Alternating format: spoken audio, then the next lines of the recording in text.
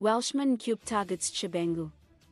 The newly appointed acting president of the Citizens Coalition for Change (CCC), Professor Welshman Ncube, has been mandated to address the controversy surrounding the Secretary-General SG position, as it is the source of the party's problems. This was revealed by acting party spokesperson Jacob Mafume at a press briefing in Bulawayo last Friday.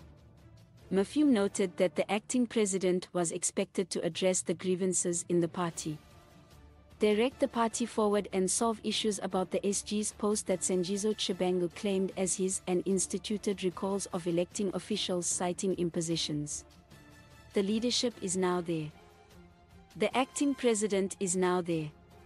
He has been given the mandate to deal with various issues that are bedeviling opposition at the present moment, to institutionalize the opposition, give it identity, character and restore to the dictates of the democratic movement that it ought to have, Mafume said.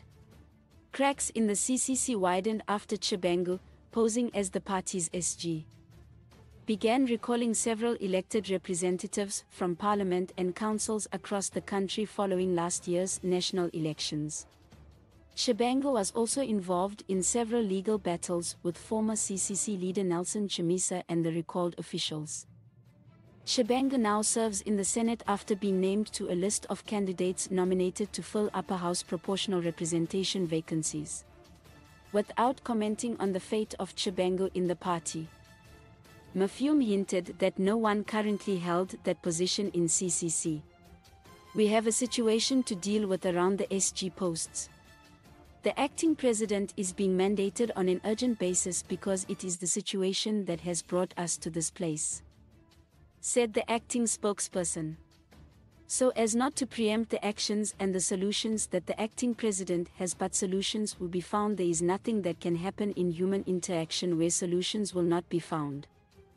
Mafume added that new CCC leadership was opposed to recalls, implying that they would not recall officials who did not recognize their leadership. We are of the view that recalls are unnecessary. Recalls cannot be a strategy in the sense that you disenfranchise the voters, and what grievances we have amongst ourselves, we should be able to have mechanisms and systems to deal with challenges. The leadership has a mandate to deal with those issues, he said. The acting CCC spokesperson also noted that the party's elective congress was due for this year, going by the election 5 years ago. Probably the elective congress will be around June, July or August.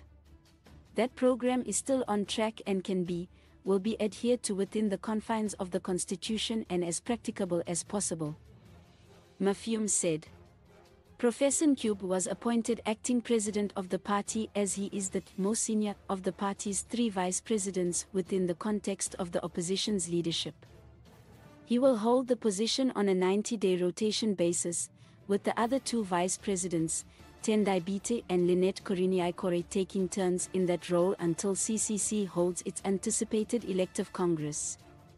Please like, comment, share and follow this channel for more information or updates on news and entertainment.